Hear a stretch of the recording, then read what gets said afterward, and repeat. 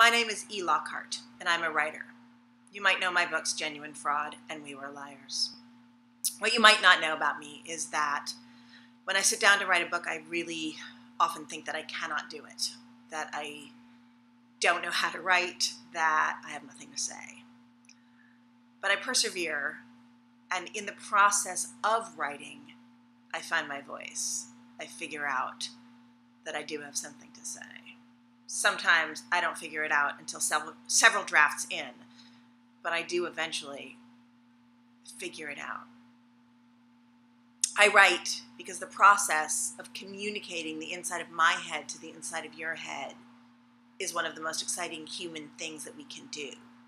We can use words, printed words, to reach across oceans, to reach across generations. For me, that's really thrilling. I became a writer when I wrote an imitation of my favorite book, Astrid Lindgren's Pippi Longstocking. And it was fan fiction, basically. And my dad typed it up, and we photocopied all these copies, and we made silkscreen covers of the book. And we gave them to all of my friends and neighbors. It's very long. But it was the first time that anyone took my writing seriously, and the first time I was ever able to share my writing with a wider audience than just my mom and my dad. So it was a very powerful experience. I want to encourage you to be a writer because everybody's voice deserves to be heard.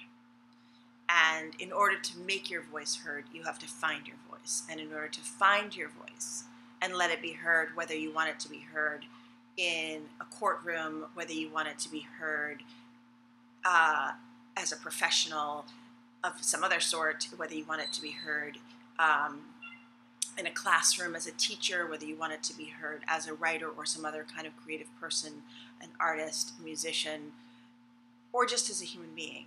Everybody deserves to be heard, and writing is one of the truest ways to